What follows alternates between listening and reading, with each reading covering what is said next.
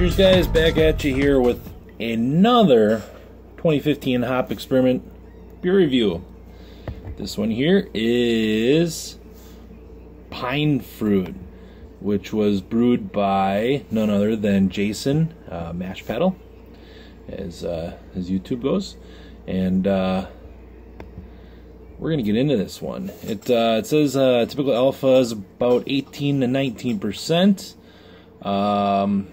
Strong herbal notes with currant and dark fruits.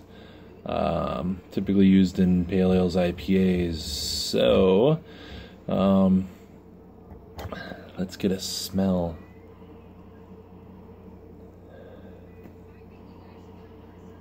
Yeah, you do get a nice dark, kind of a dark fruit. Not quite raisin, but maybe that's that currant, but you do get kind of a dark fruit aroma off of it. I'm not getting much herbal, but you're definitely getting some fruit smell, but it's not like you know, a strawberry, cherry, anything like that. Grapefruit. It's a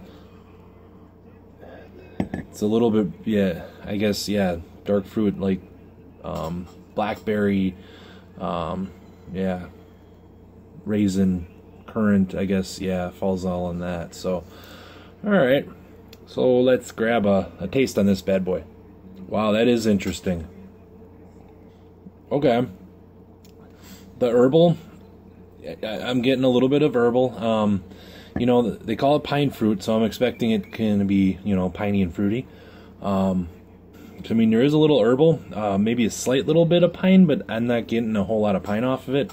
But the fruit that you get, it is almost like a blackberry. I think this beer would be pretty good. I think this hop would be really good in a different beer.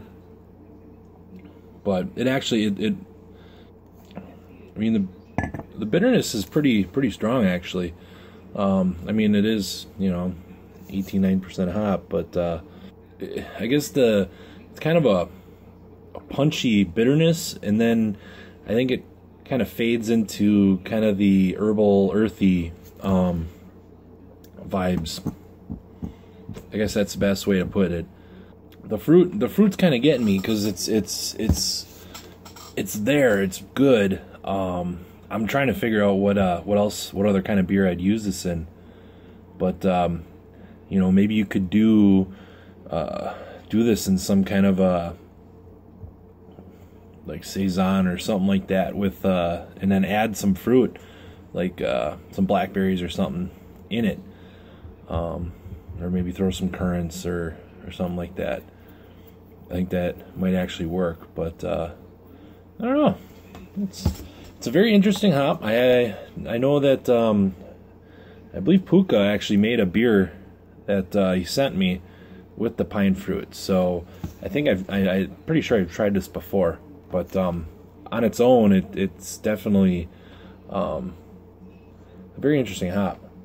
Thank you to Mash Paddle for brewing this bad boy up. It's a very interesting hop. I would like to maybe look into this one a little more.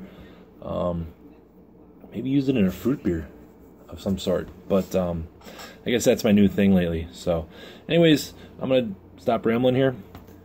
Cheers, and thanks for brewing this bad boy. It's definitely a different hop that might come in handy down the road. So cheers, and we'll see you next time.